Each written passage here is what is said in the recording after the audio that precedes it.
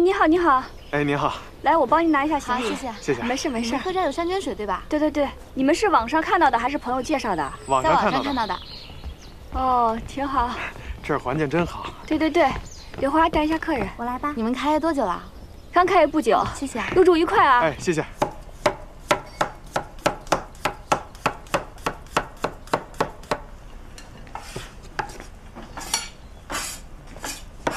婶子，你忙着呢。哎。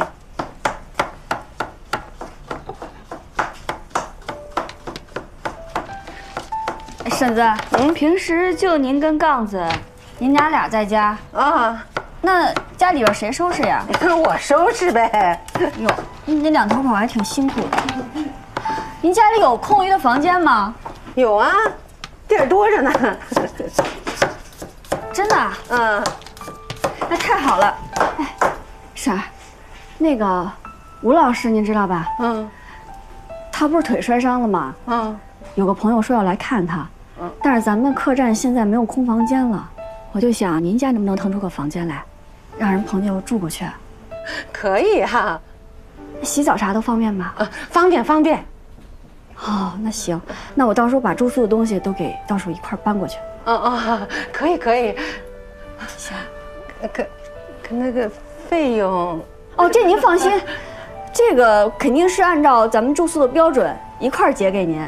啊，行吧，行，可以啊，行。回头他们什么时候来，我提前通知您，您也不用这么着急。好，行。我那房子啊，干净着呢。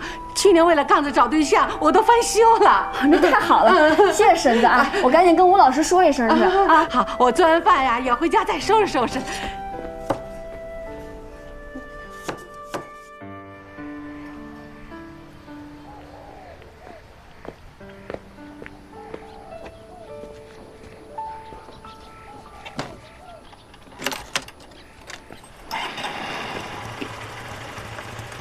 哎，青来，你干啥去啊？我去地里头摘菜。不是一会儿去万书记家吗？你得跟着呀。我不去了。那不行，那我和你爸2个人。没脸去。那饭也不吃了。没脸吃。你慢着点开啊。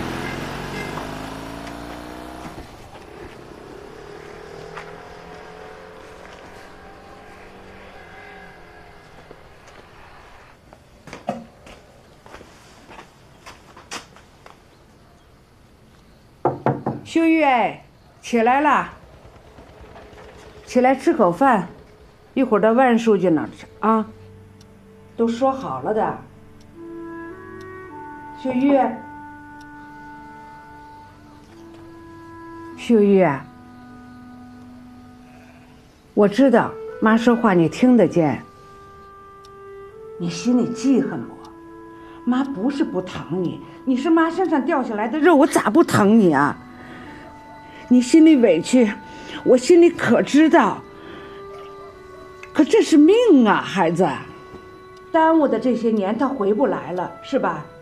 妈现在给你想到了，这是最好的补救的办法了。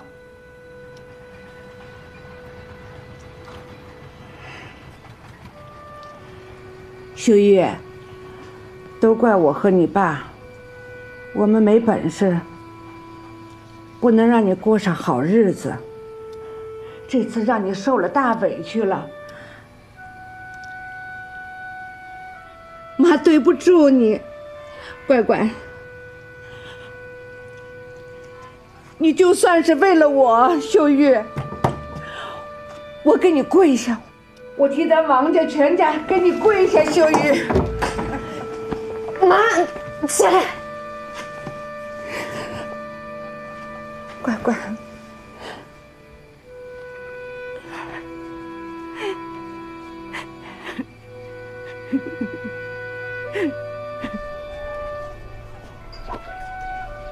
听话，乖，听话，乖乖听话，乖乖啊。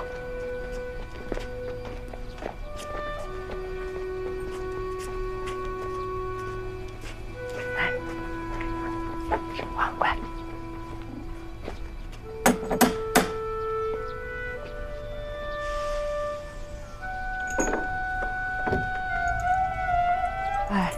来了，来。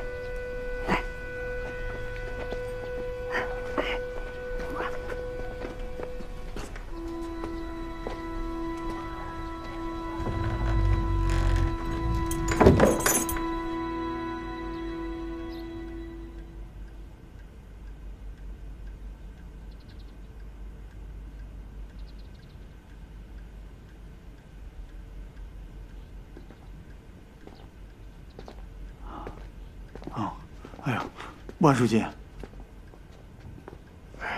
老高老嫂子，我把这2个不孝的东西带回来了，你们俩过来。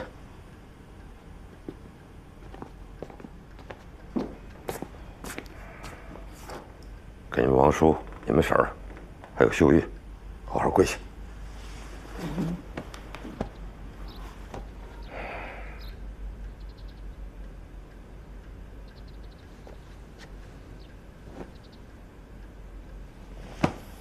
这是你做下的，你就不说点什么？有的说，婶儿，我一时糊涂，做下了天大的错事儿，我认。秀玉，传家哥对不住你，你要怨，要恨，都冲我。这个馊主意是我出的，我一定好好补偿你们。老哥老嫂子，事儿已经做下，犯了大错了。可现在说什么也都晚了。眼下就只能是尽量的补偿秀玉。你们看，万书记，啊，嫂子，秀玉，别吱声。是你们让幸福来的？没，他不知道。他咋来了？万书记，哎，来了！万书记，哟，幸福啊，你们怎么来了？不好意思打扰您了，我们去村委会找您，您不在，我就来家里找您来了。哦，这么回事？幸福刚才跟我说了一个想法，我觉得挺好的。想征求一下您的意见，就打电话打半天你都不接，这直接来找您来了。要不咱进屋商量商量？还是去村委会吧。不如去我们客栈吧。我们客栈开业以来，您就去了一趟，现在变化可大了。正好我那儿新进了一批茶叶，您过去喝杯茶，我也跟您汇报一下。哎呀，行，那咱走吧，啊，走吧。走。哎，你这突然来了吧，这一点，哦。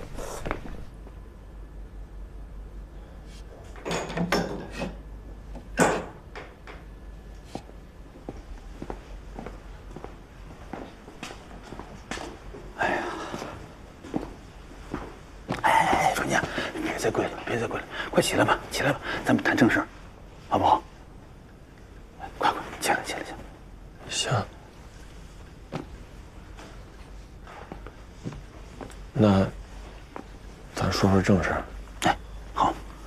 有的说，婶儿，这是协议，按照咱们之前说好的，我这边呢，一次性赔你们30万。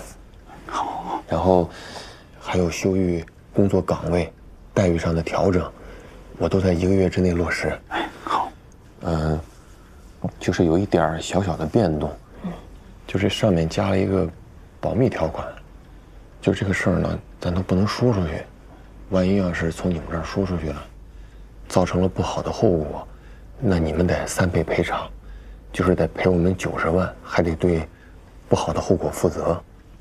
这是要是没什么问题的话，就可以签字了。传媒已经签了。那传家，你说那个90万是啥意思啊？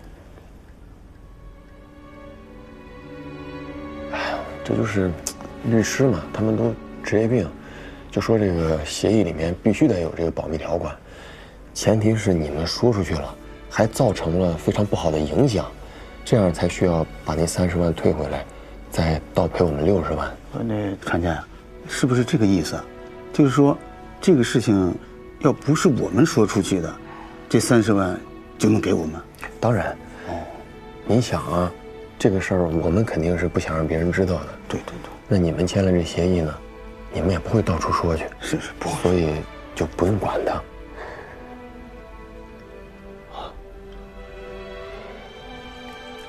秀玉是不是没想好？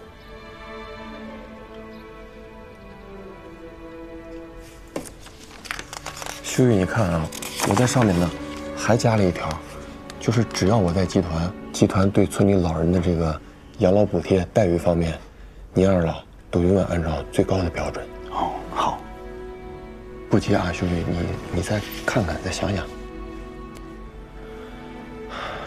秀玉，想好了就签吧。孩子，签吧。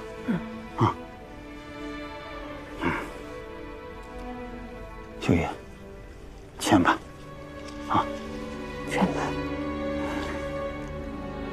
乖，早跟你说了，那签吧，孩子。爸妈都想过了，这是最好的结果了。对，签吧，不委屈。签，来，签了，拿着，签了，签吧。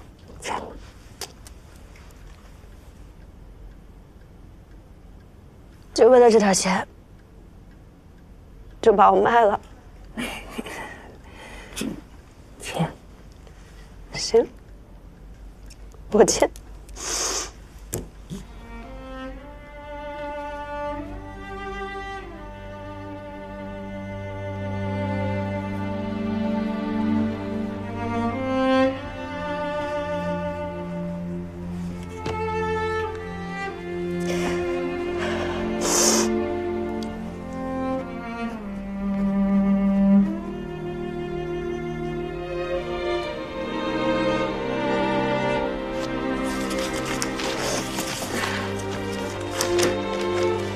那是我多少年的梦啊！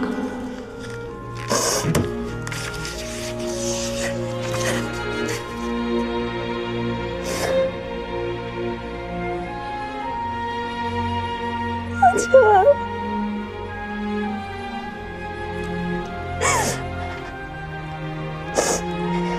满意了吧？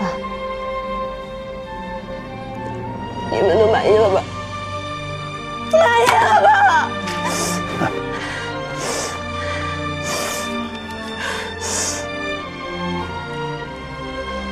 华山梅，我恨你！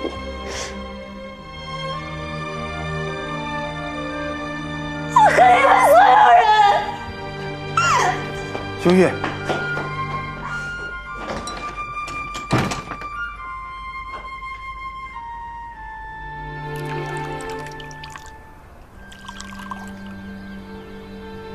书记，这是新下来的云雾茶，您尝一尝。其实可以跟咱们万家庄的产品挂个钩，这样咱这儿的茶户也就都有盼头了。你还别说，这幸福啊，还真是一个做生意的料啊。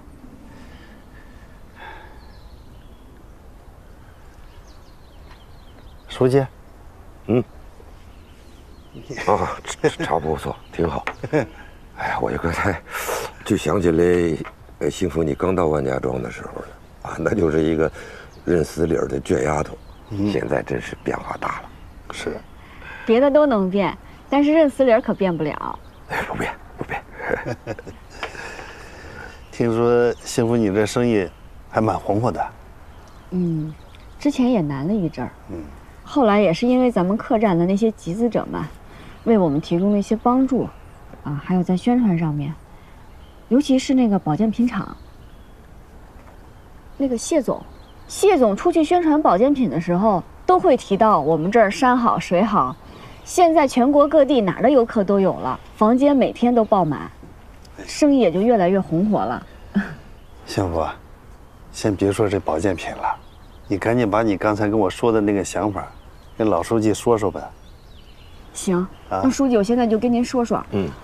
现在来咱们这儿的游客越来越多，但是村里的客栈就只有我这一家，房间只有6间，远远不能满足顾客的需求。之前也有不少村里的村民来向我咨询建民宿的事儿。我觉得之前开饭店、卖旅游纪念品，还有卖本地特产的，都是一些散兵游勇，价格混乱，质量也都参差不齐。他们都想做好，但是资金是一个普遍的难题。我是想着，能不能由咱们村里出面成立一个专业的旅游合作社，就像商业联盟那样的。对，幸福刚才跟我一说呀，我就乐了。这不就是您以前也想干的事儿吗？你们俩想一块儿去了。这样既可以对村民的创业提供资金和资源上的支持，也能避免出现市场上的无序竞争和混乱。当然，咱们还是得制定一套规矩，对于服务的品质呀、产品的质量呀，都要有一些要求。至于未来能做多大，我不敢保证，但至少可以先把咱们万家庄的资源给整合起来。这幸福进了一趟城，跟以前是不是不一样了？人家不光想着自个儿的生意，还想着咱们万家庄的这些父老乡亲们了，有格局了。说起来，这也都是书记教的。我啊，你之前经常跟我说“万家为人人，人人为万家”。哎呦，这话你还真记住了，确实是变化大。确实，你好，这个想法好。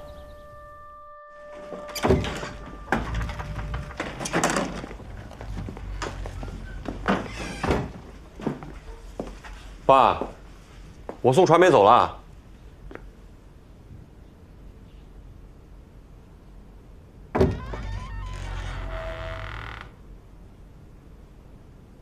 爸，我走了。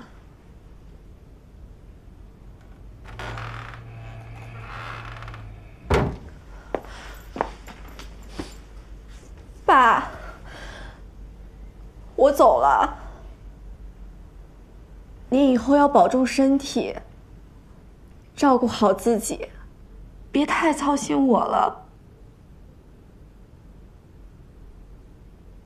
我要走了。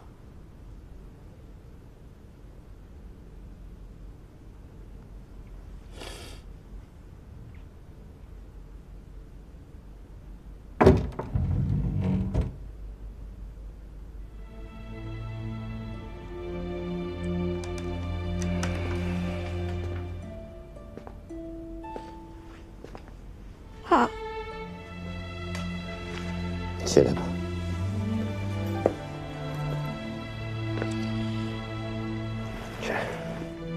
去给你妈上个香。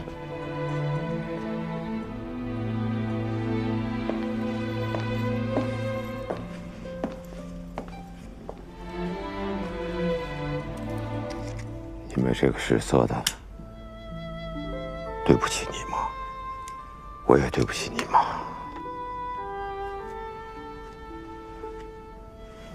从小没有好好的教育你们，我有责任。可是传媒啊，名声，名在前，声在后，人最要紧的就是名声。亏欠人家，心里会不好受的。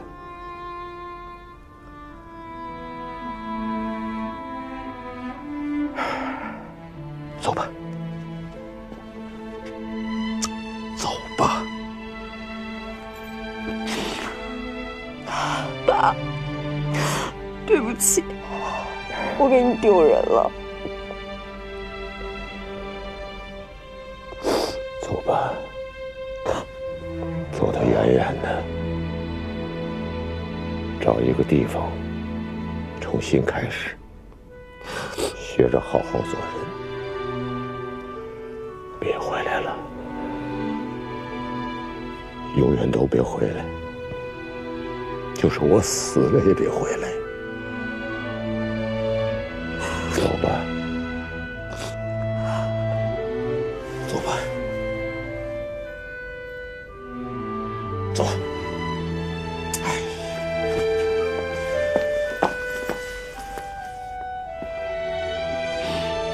走吧，时间要来不及了。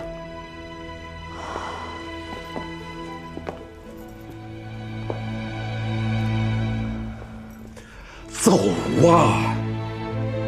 走。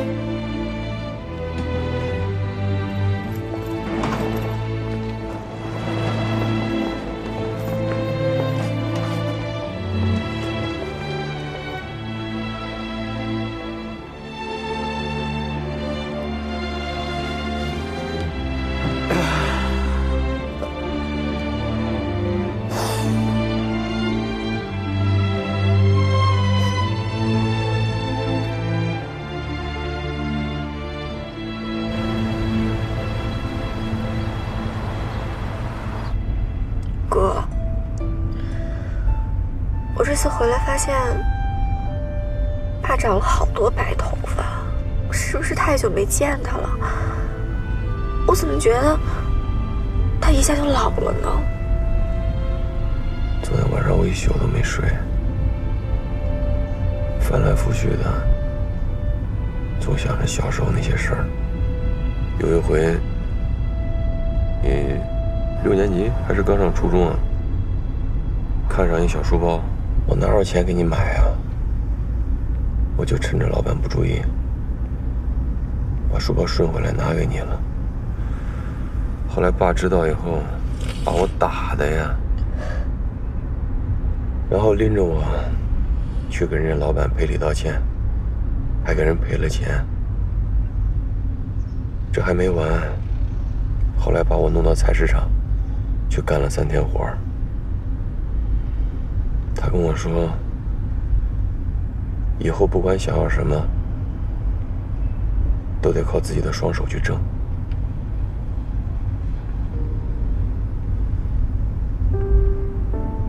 可我这个人，就是记吃不记打呀。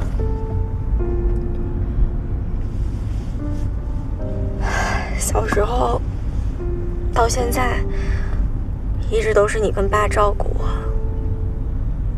我说什么，你们2个都依着我。今天走的时候，爸跟我说，让我以后别回来了。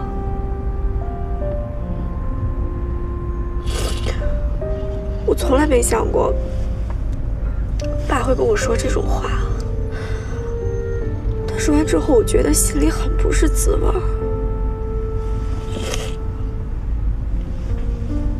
哥，以后你就多照顾爸。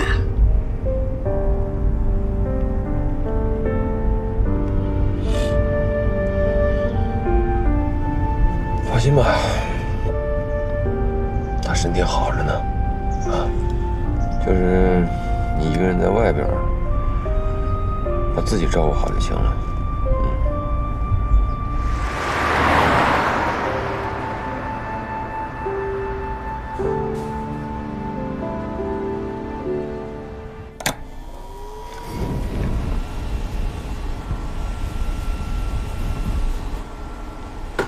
哎，秀玉呢？最近见她总是闷闷不乐的，为啥呀？秀玉啊，不还是因为妈总想给她找个婆家。她为啥那么烦杠子妈呀？杠子妈想让秀玉做他们家儿媳妇儿。想啥呢？那秀玉肯定看不上。你别说秀玉了，我都看不上。哎，来咱们这儿的客人都怕这蔬菜新鲜。我想着，要不要咱们搞一个蔬菜采摘？采摘啊？啊！客人想吃啥就自己去摘，这样新鲜也有趣。反正你种的也都是有机蔬菜，对吧？哎，这个好啊，这个可以啊，你啊。那我得去准备准备。啊！真是把你能不够啊！你还要什么东西？还需要啊？要个盘子，在橱柜那边。这次在这儿签字。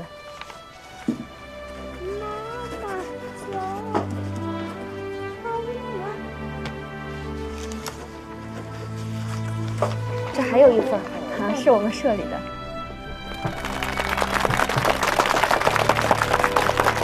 啊！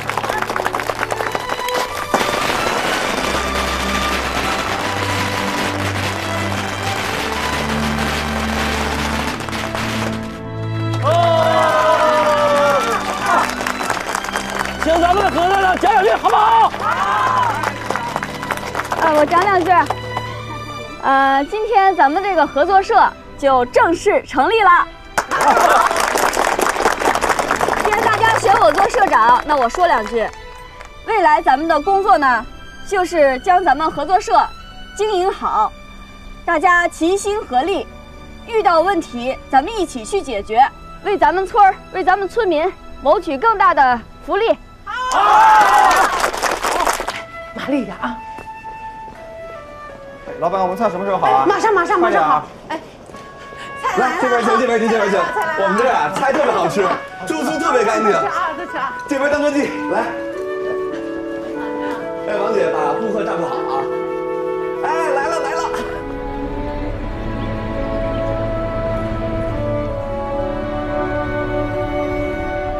这个果蔬你就可以放在这个包装盒里。来，小朋友。哎，你放心啊，我们这个菜都纯天然有机的，没打过农药，这大盆都是我们的，你放心吃。哎，行吧，可以了哈。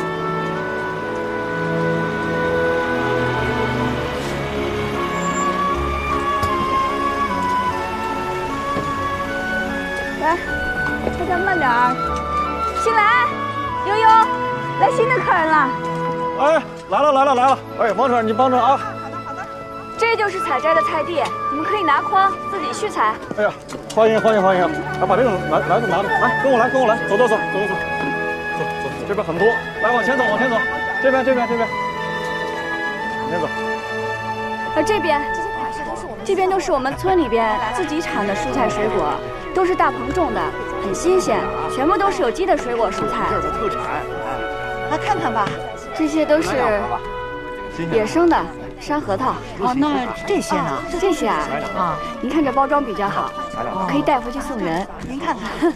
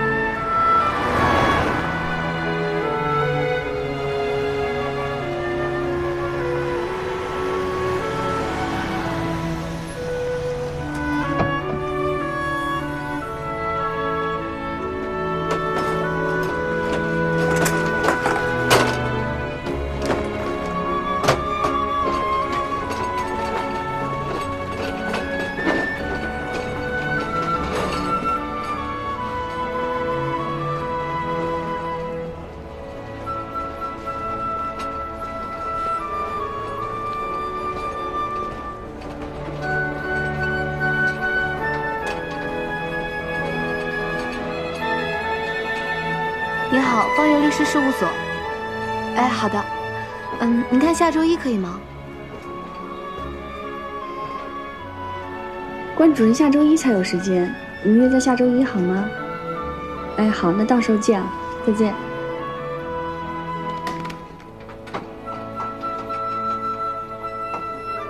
您好，方圆律师事务所，请问你有预约吗？您好，请问有什么需要帮助的吗？啊，我找关律师。请问你有预约吗？没有。如果我没有记错的话，今天是周二，关律师开完例会应该不会接受任何预约。哦，那请问您贵姓？我姓何，叫何幸福。您就是之前的前台何幸福啊，加油啊！好，我听说过你。幸福姐。哎，小秦，你咋来了？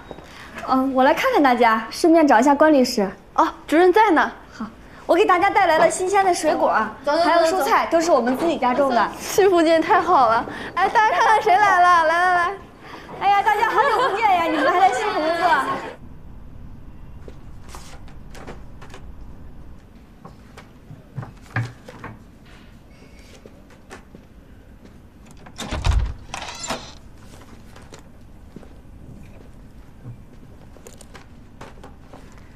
关律师，中午是吃咖喱肉饭还是吃腊肉饭？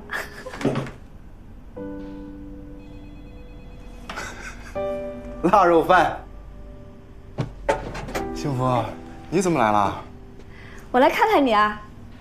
来，赶紧坐，喝点水。关律师，那个张律师和王律师呢？啊，他俩要出庭，出去忙去了。哦。来，喝水。你坐。你这一点都没变呀。进。幸福姐这水果真甜，主任您快尝尝，幸福姐特意带来的呢。对，你也尝尝，这是我们家自己种的。你还特意带水果来了？啊，我们现在自产自销，你尝尝，特别甜。那你们先聊着哈。啊，好。好吃吗？好吃。你这次来不是为了给我送水果的吧？我是来跟你商量点事儿。怎么了？客栈有什么问题吗？客栈没问题，客栈挺好的。我来给你看看这个。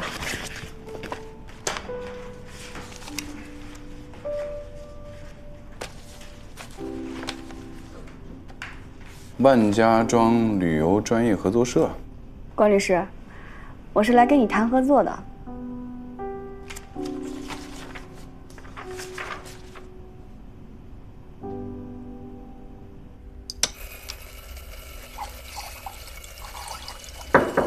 进。小万总，找我？饿了吗？到。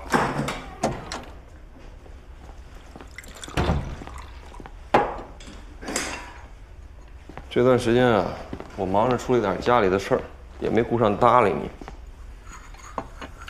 这几天我这眼皮一直跳，我就想起来，前段时间你一直鬼鬼祟祟的，你肯定有事瞒着我，还是不太好的事儿。今天叫你来就让你跟我说说。我鬼鬼祟祟的。你是不是听说什么了？叫你来了，就说说吧。哎呀，小万总啊，你可别多心啊。我不告诉你，也是为了保护你。还真有事儿啊？赶紧说。其实也没什么大事。哎呀，就是因为啊，这保健厂这几年呢，效益一直不怎么长进。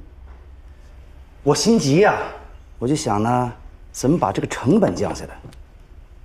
我就让吴经理他们时不时的把设备关一下。什么？你说你让人把污水处理厂的设备关了？哎，不是总关啊，关一段时间也打开一下。你疯了吗，老莫？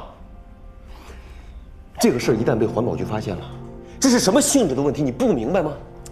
哎呀，我早想到了。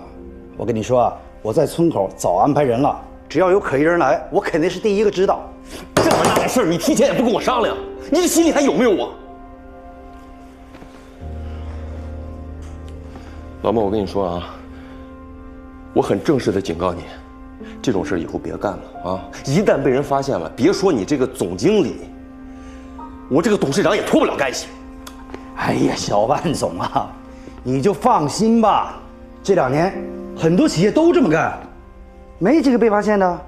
哎，就算是被发现了，只要不太过分，啊，认认真真道个歉，最多罚个款。老莫，我跟你说啊，胆子再大，那什么事儿能干，什么事儿不能干，心里得清楚。还有人吃屎呢，咱们跟着吃去吗？气死我了！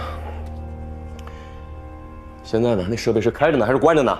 啊，开了，他们早把设备打开了，开了就没事了。你呀，放心吧，神不知鬼不觉。进，小万总，万书记让你过去一下。行，你先出去吧，我马上就到。好。老万这个时候叫我干什么呀？啊，他是不是听说什么了？不会吧？幸福啊，你的想法不错，回头我跟他们俩商量一下，再给你答复。好，合作社目前发展还比较顺利，所以费用还是按照咱们律所之前的价格来吧。老规矩，给农民服务，保持普法的初衷，少收10%的服务费。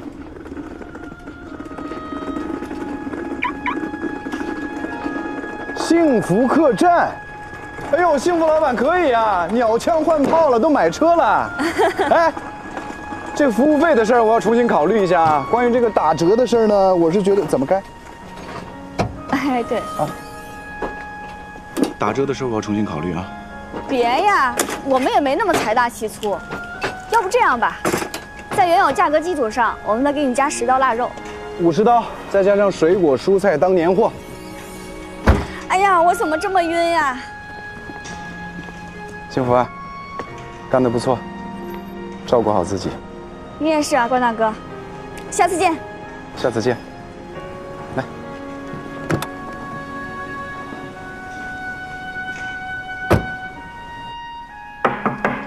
来，进来。好，传家。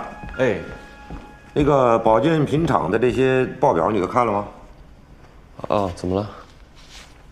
什么怎么了？我问你呢。啊，你作为主管领导，保健品厂的情况你都不知道？不是出什么事儿了吗？总盼着出事儿干嘛呀？我看了啊，不错，这业绩有起色，看来幸福这孩子出的这主意啊，还真有效果。哦，是，那个新一轮的这个宣传方案，还有包括那个宣传口号什么的，对销售的提升帮助都特别大。再加把劲儿吧，啊，争取把效益做得再好点。哎，好，我一定努力再努力，把这个业绩越做越好。好，就这事儿没事了。你那没有报表吗？有，我看了，我还以为看了你叫我，我问你，你不直接说啊？哦，真是的。那你加点水吧。那不用，操心我了。那我走了啊，走吧。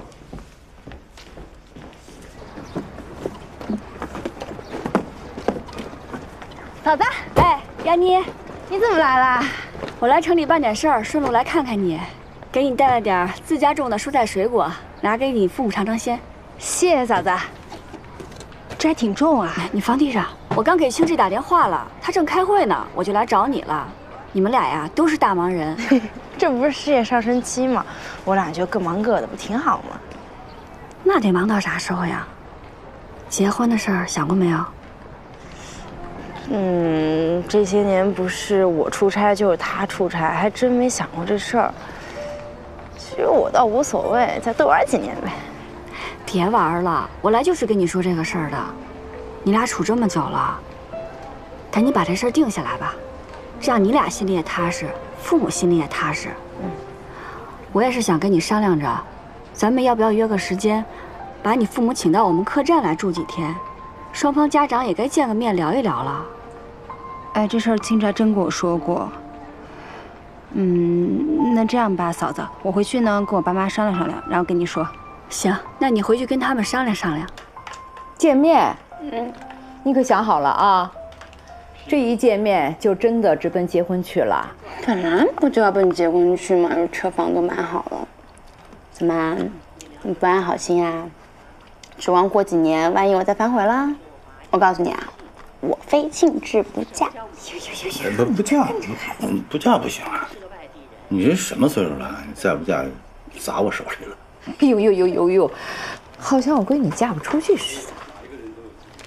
行，儿大不由娘啊！我跟你说啊，既然你要结婚，咱就正经的办，而且要风风光光的办酒席。我就这么一个闺女啊，这个婚礼可不能凑合。哎呀，这些年啊，我们光喝别人的喜酒啊，不知道我随出去多少份子，我还得靠雅妮的婚礼，让他们都得给我还回来。哎呀，爸，你听妈说什么话呢？我没听，我看电视呢。我告诉你们啊，我不办什么婚礼啊，我跟庆志都商量好了，我俩呢就找个地旅行结婚就行了，度蜜月，不办婚礼。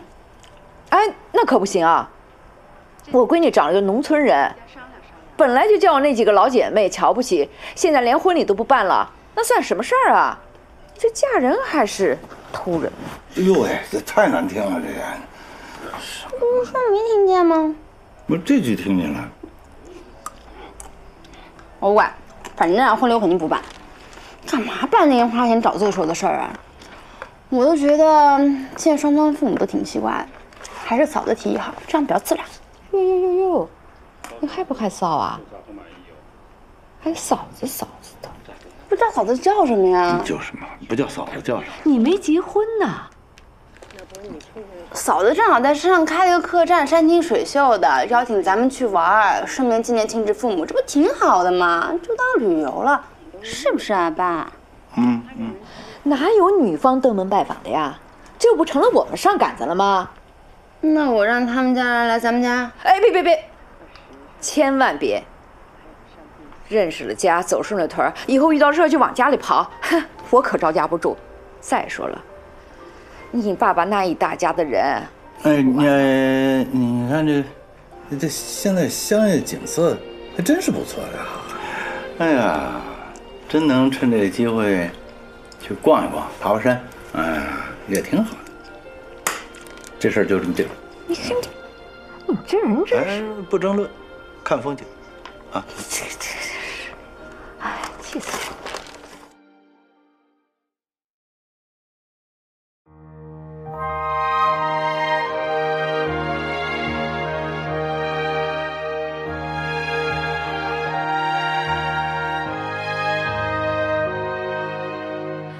也许你人生残破，也许失望让你沉默，还要勇敢地走，继续倔强的活。谁能阻止你用力去生活？也许理想已斑驳，也许命运略显坎坷，还要勇敢地走，继续坚强地活。谁能阻止幸福开出花朵？就算命运注定曲折，我绝不退缩，跌碎的梦再一次的重生，不登高山不知天之高，不离深渊怎知地之厚？别人说用全力拼搏，